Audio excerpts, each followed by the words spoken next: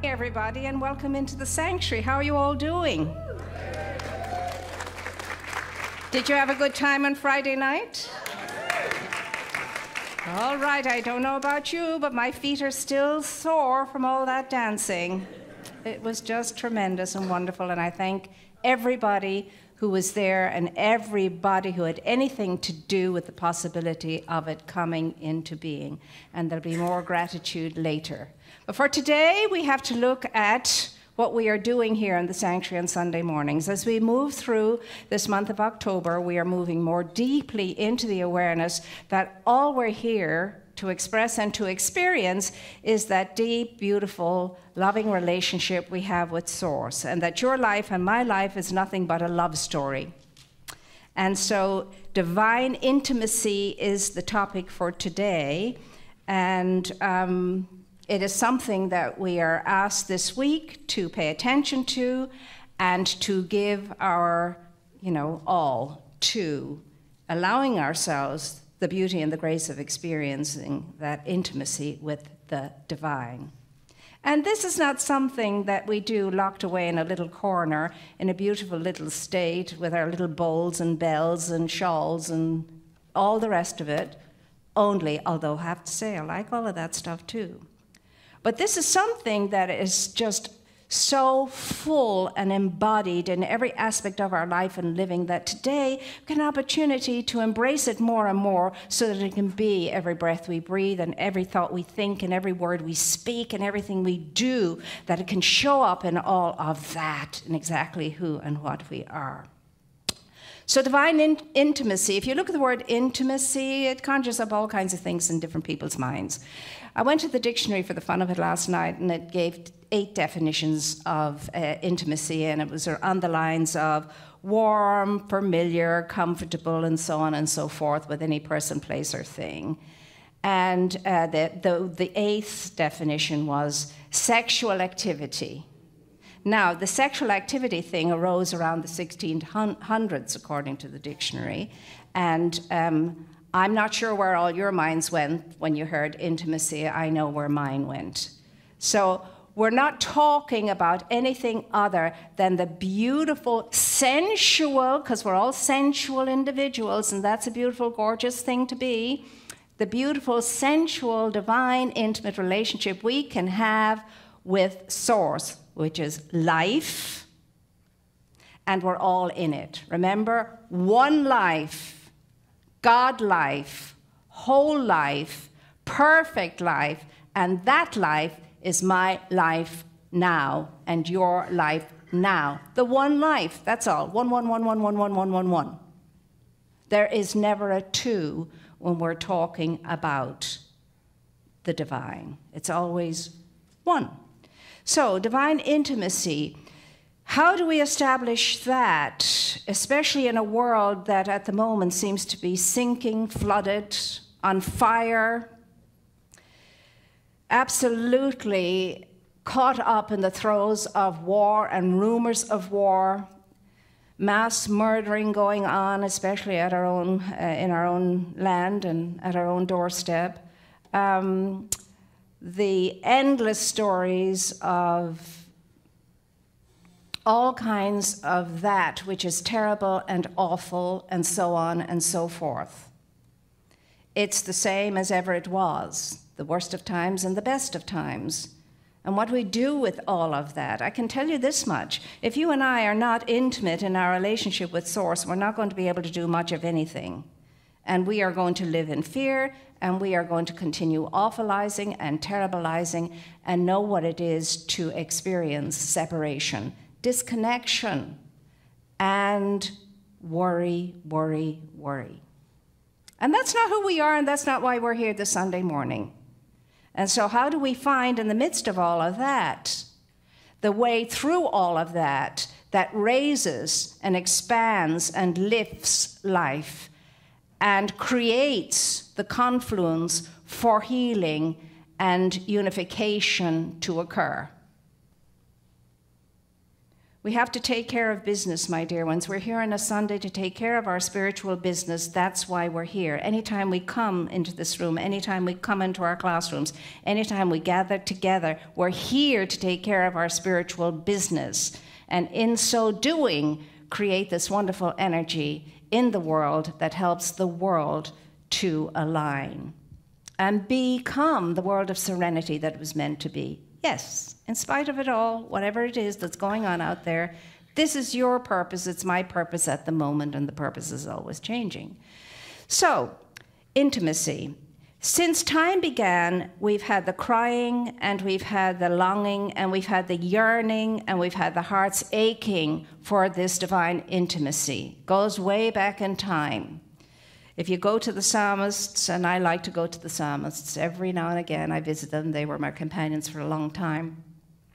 And you'll hear them crying out. Now, these are the saints and the sages, and these are the ones who are totally committed to their spiritual life unfolding, and they're crying out, "Oh God, you are my God, for you I long, for you my soul is thirsting, my body pines for you like a dry, weary land without water. Like the deer that yearns for living springs, so is my soul yearning for you, my God, oh God, my God," etc., etc., etc. Now you're saying to yourself, and they also cry out and say, "Every night I flood my bed with weeping and I drench my couch with tears. Oh God, where are you?" When did you last drench your couch with tears, longing for intimacy with God? When did those tears pour down your eyes as you felt that darkness of separation? And when did the tears pour down your eyes when you felt the intimacy and the union and communion with your source? And if you're not drenching, something is not happening.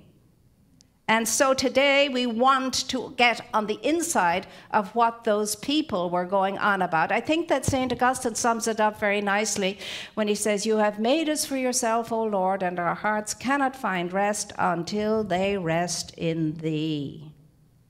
And there's going to be no satisfaction for you and for me, none whatsoever, ever, ever, ever, until you and I are aligned with the source of our being, until you and I can enjoy the sense of, I am accompanied, I am held by a love that will not let me go. I am being courted every moment of my existence by the creator of my being, the sustainer of my life, and the lover of my soul. But my job is to court back, and that's where the gap comes in. I don't court back. I don't give the relationship the honor and the respect and the love that it requires for it to be sustained and maintained.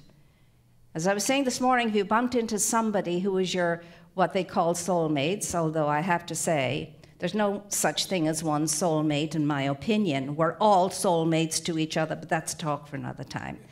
Anyway, you meet this person, you look at each other, you find each other's eyes, and you know this is the one. Absolutely, this is the one.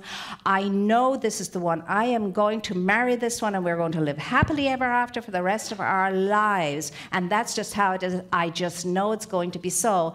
And then you meet and greet each other, and you just, it's like, da, da, da, da, and you hug, and then there's this thing, fairyland thing, you know, and the Disney thing, and so on and so forth. The princess kissed you, and the princesses kissed back, or the princes and the princesses, or whatever else we're doing with ourselves these days in order to express our love for each other.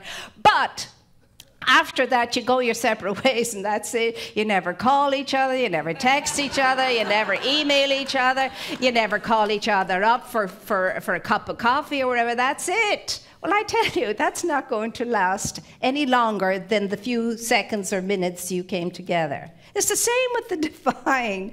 Until you and I understand that I have to give my time, effort, and energy to the greatest of all love affairs, my relationship, my love affair with life, with spirit. My life cannot ever reach any sense of wholeness, completeness, and satisfaction. Ain't got no satisfaction in any day that I haven't being in contact, conscious contact with my source. You can call that spiritual practice or whatever you want to call it, but it's more than a practice. It's a feeling, it's an energy, it's an essence that you cannot ignore or avoid.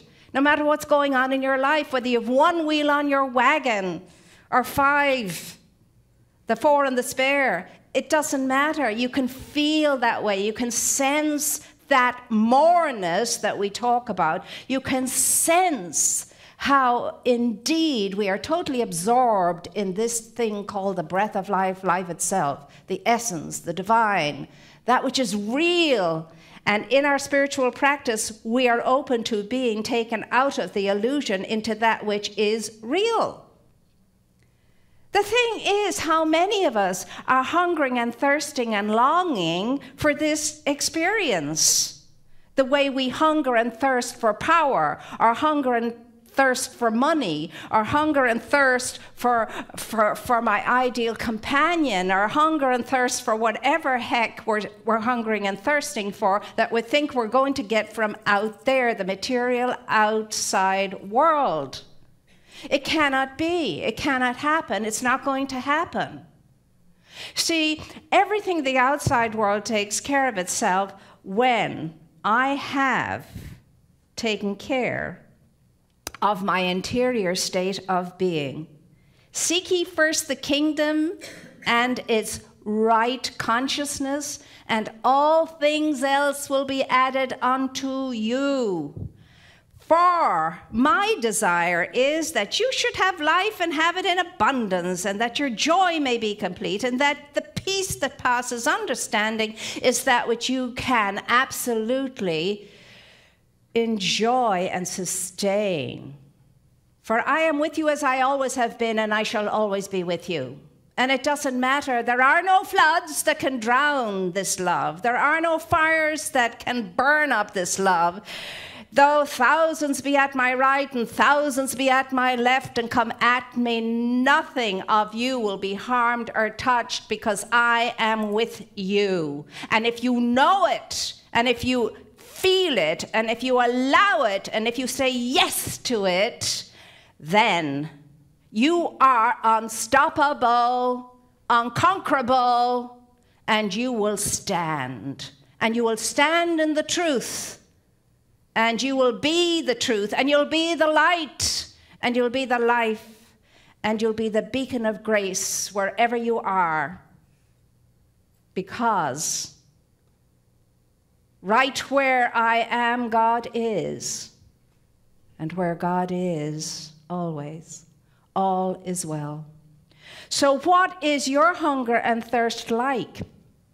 I love the story of the young monk who goes up to the great master and says, Master, I have been longing for this deep, intimate relationship with my God, and as yet I haven't found it. And he said, I want you to help me. And the master says, well, okay, come on down to the water's edge with me. And he does. So he says, let's wade in a bit, and they go in. Then he grabs the young monk's head, and he sticks his head under the water until he's almost drowned. And then when the young monk comes up, he says, what's on your mind? What are you thinking? Breath. I want to breathe. I want to breathe. I want to breathe. He says, when your longing for God is as intense as your longing for breath, then you will have found what you are looking for. You see, there has to be an intensity to it. There has to be a fire under it. There has to be a deep, deep, passionate desire for this to be. That's the first part. But the second part is an open receptivity to knowing that this is meant to be. An openness to it. Making the way straight for this to happen. To allow that inlet of divine grace. And then to let it out again. It's the inlet and the outlet thing back. The innie-outie again, as we call it in science of mind. It flows in, it flows out. We're just conduits. That's all we are. We're the vessels. And the vessels are open at the top and the bottom. You see, that's the beauty of grace. And again, I mean, where is your energy when it comes to your relationship with life? And that's all of life, because if you don't find this divine aspect and presence of spirit right here in yourself first, and it has to be first, it's not to be found anywhere. You will not find it anywhere. If you can't find it in your own mind, your own heart, your own body, and your own soul, it will not be found. And here's the wonder of it. When you find it here, automatically you will find it out there, everywhere, in everything, and in everyone. And you will be going around in a state of knowing the God I am in every living thing, and everything lives. And that's the grace of it. That's the beauty of it. But what is it about ourselves we're not trusting? Why is it that we don't care enough about ourselves to give ourselves this opportunity? What is it about ourselves that we are resisting? That we are resisting the true essence of our being, that we are resisting that we could be the truth, that we could be this amazing vortex of energy, this point of power through which the infinite expresses itself, if we allow it magnificently. What is that resistance within us? Why would we rather listen to something outside of ourselves, someone outside of ourselves, something outside of ourselves, rather than to go within, to journey within? It's the only journey worth the taking, is the journey within, to discover the awe and the incredible, unspeakable, ineffable experience that flows out of that. If you can explain it and describe it, you're not getting it. What I'm talking about cannot be explained and cannot be described. It's like our teaching. People say it's difficult to explain our teaching. And I respond to that. It's not to be explained. It's to be defined by the way you live your life and the way I live mine. And then it's easy. And then it's easy. And I like that other story. You see, where are we in our life's journey with regard to getting and giving? Where are we with regard to collecting and gathering? Where are we with regard to releasing and letting go? Where are we within all of that? Because we live in the dual world of the material, and we live in the world also of the subtle. Now, the material world is everything we can see, everything in form, and the subtle world is the invisible world, the world wherein you and I are at our absolute, amazing, pure state of being. It's the eternality of us. The interior life is the life that goes on and on. Everything in the world changes. That's why we were invited not to get attached to anything that changes. Do not get attached to anything that changes, and everything changes. You see, that's the conundrum. That's where we are. I mean, what would it be? How do we describe what the ones of old described in a language that is understandable? I don't know. What would the psalmist be like today? Yo God, you God. I'm in a funk. I'm really sunk. I'm deep in the throes of illusion. You know, whatever way you want to describe how we would describe our state today, but we've got to let it out. We've got to describe it. We've got to say how it is. We've got to be real about it. And I am not diminishing anybody's pain, sorrows, sadness, suffering, not at all. What I'm saying is there's a way for us all to handle that. There's a place to put all that. There's a way through all of that, and the coming through of it being the better for it, and knowing that there's good in everything because of omnipresence. You see, omnipresence is omnipresence. You can't be a little bit pregnant. You know what I mean? You're pregnant or you're not pregnant. You're either omnipresent or you're not omnipresent. That means everywhere present, and that means yes, in you and me too. And in him and her over there and the neighbor next door as well. And so your calling and my calling is simply just to wake up in the splendor, in the awareness, in the glory of who and what we all are. Now, we have our work cut out for us at the moment. There is a time when we have to roll up our spiritual sleeves and really get down and scrub those spiritual floors. And this is the time. And you and I cannot waste a moment on awfulizing and terribilizing and sharing opinions that may or may not be true, or taking seriously opinions that may or may not be true. You and I have to be what we are right here and right now. We are part of what Dr. Ken was reminding us on Friday night of the 1,000 people that Ernest Holmes said, give me that 1,000 people who know the principles of science of mind, who imbibe the principles of science of mind, who live for the principles of science of mind, and I will give you a new world. A new world. And it's Watson's 100 monkey. It only takes that quantum number for things to change on this planet, and the quantum number might be much smaller than you and I could ever imagine. So remember, I'm considering all of us as the numbers in the quantum number, as the ones in the 1,000. All of us. And that's why you and I are so significantly called, so importantly called right now, to be all that we can be and to get through the nonsense and the illusion of what we are not. We will not focus on what we are not, we will focus on what we are. And in the focusing upon it, we won't ignore what we think we are not, but in the focusing upon who we are in truth, we will get into the experience and the expression of that reality, that truth. And again, where is your investment in all of this? Are you really vested in your spiritual unfoldment? Are you really and truly wanting to be truth students that are actually doing and being what needs to be done and who you need to be in order to get the benefit of that? And to have this fearlessness as you go about life, to have that courageousness, not to be brought down by every negative thing that you will see or hear, but to know there's more to it than this, there's more to it than this. And as you're watching the news, you'll say, that's not my truth, that's not my truth is more than that. And we will be like the monk who was traveling through the forest, and he was about to have his lunch. He came to a clearing, he sat down, and as he was having his lunch, a thief was watching him carefully and saw a beautiful shining object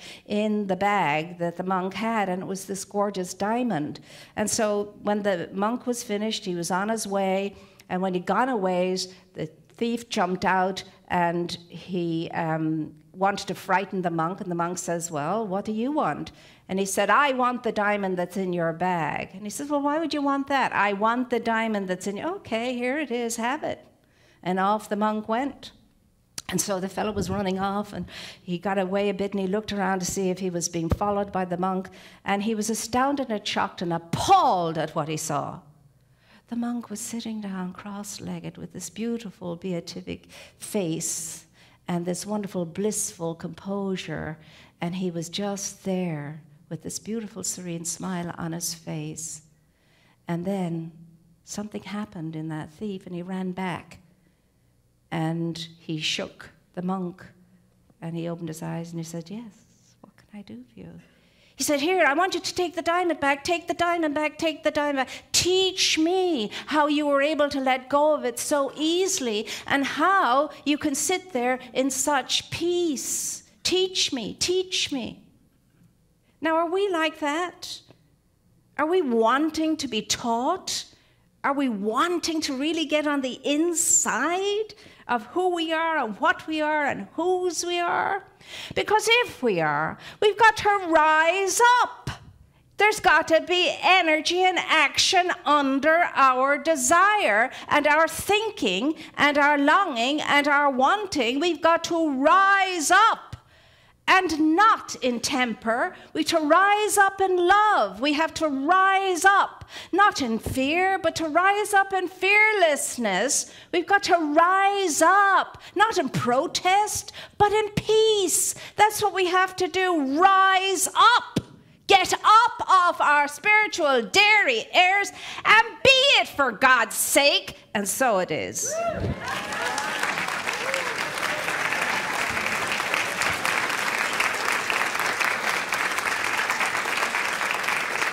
You're the ones. You're the ones. You're standing, doctor. Good doctor. Would you please come forward? Do we have a hand mic? I would love our Dr. Ken is with us today, Dr. Ken Gordon. He is our spiritual leader. He is a man who is deeply committed to an intimate relationship with his source. I know this because he's a good friend of mine. And he has a sweet soul, but he's strong and potent and powerful in his role as the spiritual leader too, and he's going to share a few words with us. It's my delight to welcome you. I don't even know where to go. Have you got any idea of the depth of that conversation or that talk that she just did?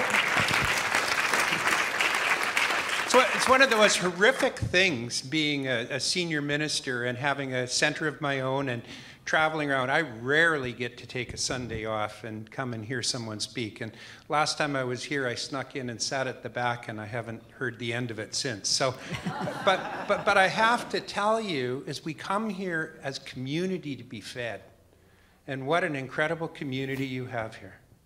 What a marvelous community that this is.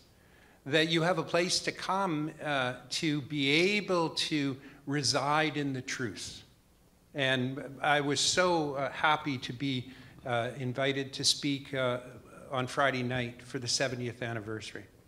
70 years of hearing truth in this room. 70 years of hearing it spoken and having it placed out there for you to pick it up if you choose. And I can't support Dr. Moira enough when she talks about this. It's important for us to pick it up. Now's the time, without a question.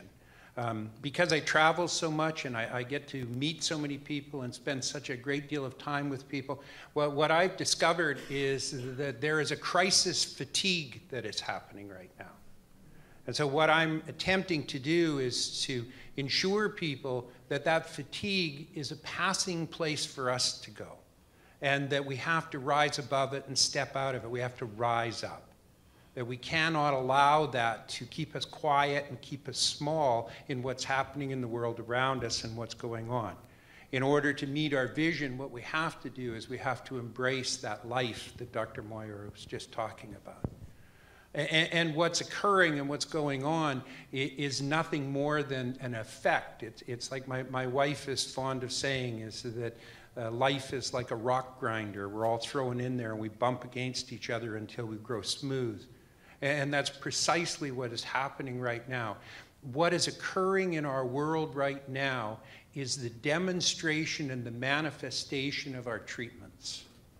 When we treat for a world that works for everyone, what we're treating for is we're treating for everything that is necessary and required in order to create the garden, the bed for this to grow and this to become reality.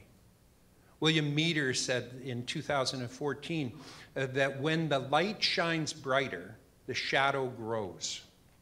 And so what we're witnessing in the world around us is this growing shadow. And there has never been a time when it's been more important to be involved in the truth so that what we can do is we can see through the shadow and bring light to it. Because once we bring light to it, it dissipates and disappears. And the magnificence of that is exactly as Dr. Moira was talking about. It is a requirement and it is a pull upon us to become intimate with our own selves and our own being. We really don't have a challenge with intimacy. We have a challenge with self-recognition. We have a challenge of knowing who we are. And all of the shades and all of the filters that we see in our society are shades and filters that are placed there to protect what we think we need to protect because we're not prepared to surrender what we need to surrender in order to become what we were born to be. And that awakening is a spark within us. And it is centers such as this that teach that. And it doesn't have to have the name of religious science or Centers for Spiritual Living on it. Every time people come together and hear the truth, the resonant truth, what happens is there's something that awakens within them. Did you not resonate with something that Dr. Moira said? Wasn't there something inside of you that cried out and said, oh my God, that's it, that's the answer, that's where it's at? That's because that's real, capital R real. as opposed to small r real, which is what we see being foisted and pushed in the world around us in reaction to what is occurring and what is happening. And we don't limit it on just the individual societal humanity. It happens in the world around us. It happens in our weather. It happens in our planet. It happens in the universe. It is called forth to happen because we are that center. This is the life that is whole that we're talking about. And when we finally rise to embrace it, what will occur is we will end up with a world that works for everyone. Because we all fit into the mosaic of life and perfection. And when we're willing to surrender ourselves to be that which we were born to be, what occurs is that we fit together like two gears coming together and two cogs working in perfection, or like a hand in a glove. Suddenly what we do is we awaken to the reality and everything is transformed around us. Everything changes. So for 70 years, this message has been spoken here. Thousands upon thousands of people. Some of the greatest teachers in the movement have stood on this stage or any stage that it happened to be in, because I will tell you something, is that this is an iconic church in our movement, and being an iconic church in our movement, it is the teaching church for many, many ministers that go out from here and do other things. But it is not about the form. It's not about the building. I will tell you where the iconic part comes from. You are the iconic part. You, the people in the audience and the people who stand here, the people who come together. And in this day and age where it is so easy to get lost in the aloneness of classes online, of things that happen and participate there, and they're all wonderful things, the one thing that we all crave is spiritual community. To be able to come together, to be able to test and practice our intimacy skills with other human beings, and to be able to actually step up. Because what we're doing when we work with each other is what we are doing is we're working with ourselves and for ourselves and on ourselves. And that is what the most important thing in this movement is. It's the most important thing in life, period. So I celebrate with you your 70 years of magnificent history. I celebrate with you the magnificence of the teaching that you're part of, that you stepped into this teaching of truth. I celebrate with you the firecracker that you have as a minister, who is absolutely magnificent and always moves me to my knees.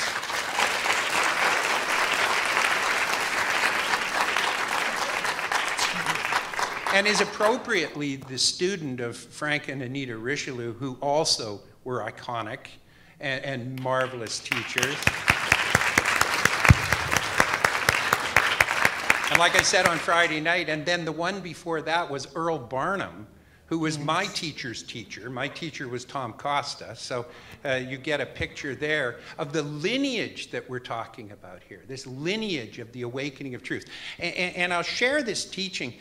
This teaching was the founding of what we call now the self-help movement. Have you noticed that? That if you actually go back far enough, and this is our 100th year from the time when Dr. Holmes actually stood up and began to speak in public. Or next year is rather, 2018. And so 100 years of this message from Dr. Holmes rippling out around the world and the transformation that it shows in everything we do.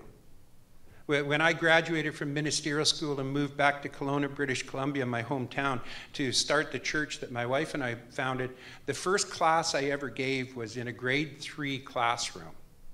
And I can remember coming back. I came out of Palm Desert and went home, and I thought, oh, God, I know something. I've got something to share with everybody. I've always been arrogant. And I've got this. I've got something to deliver. I've got something to deliver. And I went and I hired this classroom to do my first ever Science of Mind class. And 8 people showed up for the class.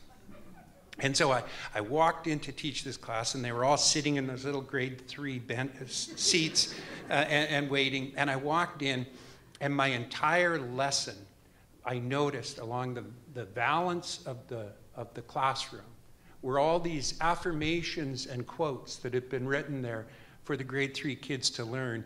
And what they were is they were the reflection of every single thing that I'd learned in 6 years.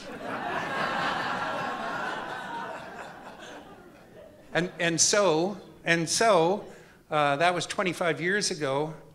And what I've had to do for 25 years is run like hell to stay in front of those grade 3 kids. I had to study and practice. I had to apply. I had to put it into activity. I had to put it into action. Why? Because it's always growing. It's always expanding. And this teaching has transformed the world. And we are moving now to a greater and a bigger place than we've ever been before. You know, Dr. Holmes would begin his radio talk show and he would say, there is a power in the universe that is greater than I am and I can use it, or greater than you are and you can use it. And there is something that's happening in our teaching right now, and we can bless the depth of people like Dr. Moira, who helped bring it to the forefront, who spoke about it here. And this transformation that's taking place is very subtle, but it's happening. And that happening is there's a power in the universe that is greater than I am, and it can use me. And when we surrender to that, when we allow that to happen, it picks us up and takes us where we need to go. And that is the lesson that the shadow is teaching us in the world right now. It is teaching us to surrender to that higher greatness. And when we achieve that, what we will do is achieve a world that works for everyone. I am blessed to be here. You are my blessing, and you are blessed to be here. And so it is.